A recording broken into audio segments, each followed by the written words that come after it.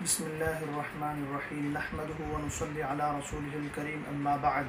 فاعوذ باللہ من الشیطان الرجیم بسم اللہ الرحمن الرحیم ولا تباشروہن وانتم عاکفون فی المساجد، اور تم اپنی عورتوں سے نہ ملو جب تک کہ تم مساجد میں اعتکاف کی حالت میں ہو۔ فرمان نبوی ہے المعتکف یعتکف الذنوب کلہا ویجری لہ الحسنات کلہا، کہ معتکف تمام گناہوں سے محفوظ ہوتا ہے، بچتا ہے،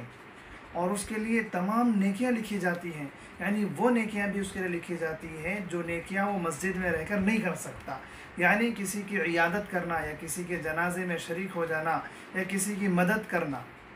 اللہ تبارک و تعالیٰ اعتکاف کی برکت سے وہ نیکیاں بھی اس کے کھاتے میں لکھ دیتے ہیں۔ جو بندہ رمضان کے آخری عشرے کا اعتکاف کرتا ہے، خلوص کے ساتھ اللہ تبارک و تعالیٰ اس کے تمام گناہوں کو معاف فرما دیتے ہیں، اور اس کے لیے 2 حج اور 2 عمروں کا ثواب عطا فرماتے ہیں، اور اسلامی سرحد کی 40 دن تک حفاظت کا ثواب عطا فرماتے ہیں۔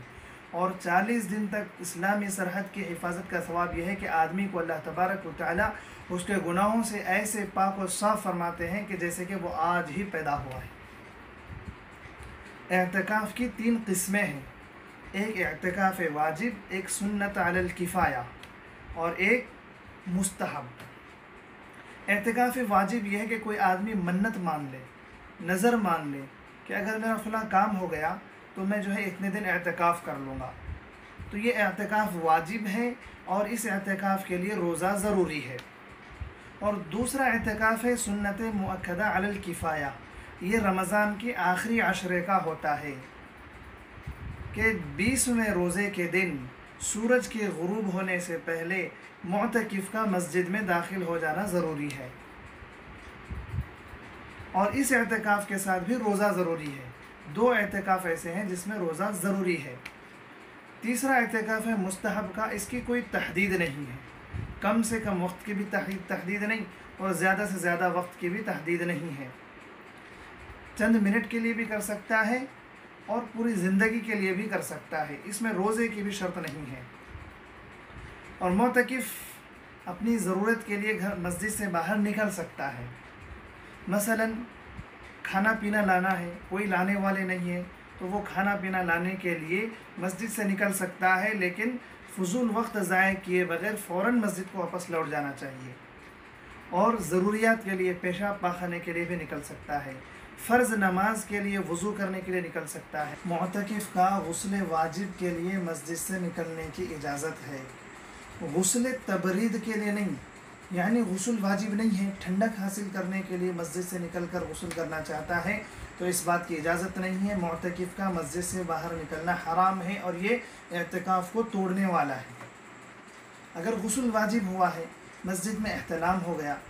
تو مسجد کے آداب کی رعایت رکھتے ہوئے تیمم کر کے مسجد سے باہر نکلے اور فوراً غسل سے فارغ ہو کر مسجد میں واپس چلا جائے۔ اور اگر نفل نمازوں کے لیے، قرآن مجید کی تلاوت کے لیے، باوضو رہنے کے لیے، وضو کرنے کے لیے مسجد سے نکلنا چاہتے ہیں تو اس بات کی بھی اجازت ہے۔ لیکن ایک آدمی وہ ہے جس کو حقہ یا بیڑی یا سگریٹ پینے کی عادت ہے، تو اس کے لیے پہلا حکم یہ ہے کہ وہ معتکف بنے ہی نہیں۔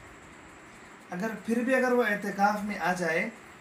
تو فتاوی رشیدیہ میں یہ لکھا گیا ہے کہ آدمی اگر اس قدر مجبوری ہے کہ اس کے بغیر اس کی طبیعت ٹھیک نہیں رہتی تو وہ مغرب کے بعد کچھ وقت کے لیے باہر نکل سکتا ہے۔ اور جب معتکف مسجد میں اعتکاف کے لیے آ رہا ہے تو